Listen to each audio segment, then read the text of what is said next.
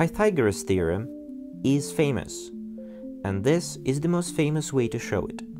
Given a right-angled triangle, build squares on each side, and then the sum of the two smaller ones is equal to the bigger one. But what if I told you that you can have pentagons, hexagons, or other polygons built instead of squares? Will the areas of these shapes still add up? Keep watching to learn about the most intuitive proof of the Pythagoras theorem.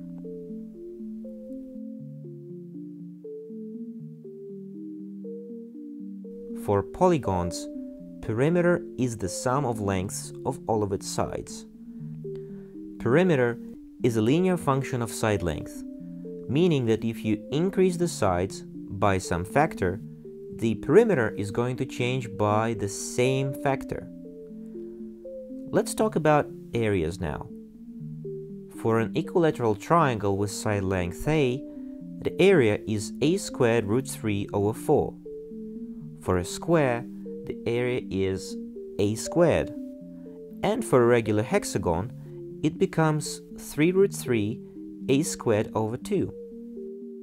You see a pattern here? Each formula is a squared multiplied by some constant. This makes sense, right? Area should be related to the square of the side length, and volume will be proportional to the cube of side length.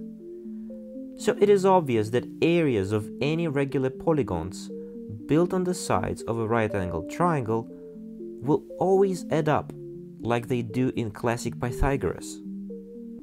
To me, this shows the essence behind this famous formula.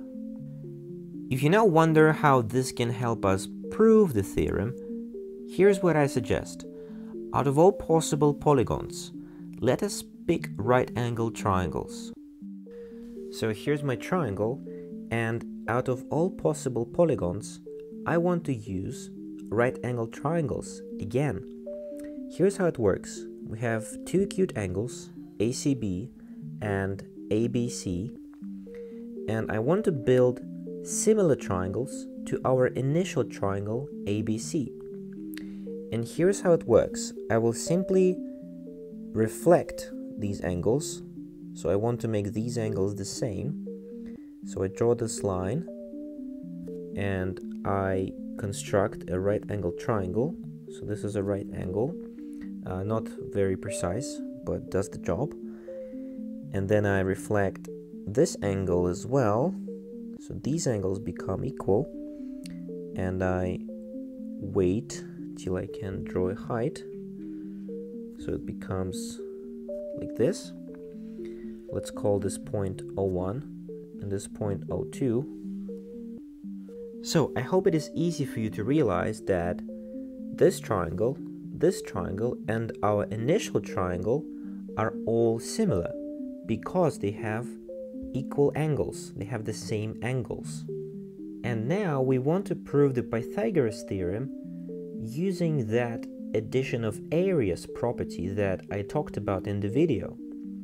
So we somehow should get that the sum of areas of this triangle and this triangle is equal to our big initial triangle, which we can imagine to be built on this basis, BC.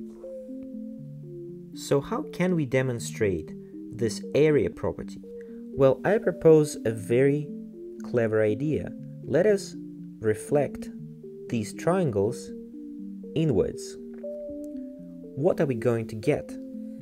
Well, if you think about it, you realize that you will get a height, you will get a perpendicular down here, and then these two triangles will be equal, and then these two triangles will also be equal. And you can see how they precisely add up to form our initial triangle. So, two similar triangles with their areas combined add up to another similar triangle. So here is why it proves Pythagoras for us. If we take AB to have length L, then AC has length, say, K times L, where K is more than 1, based on our picture.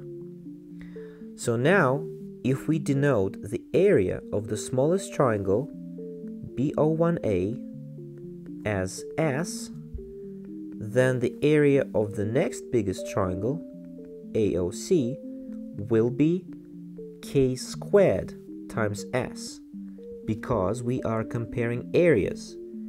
So sides were scaled linearly, and that means that areas will scale like a square function.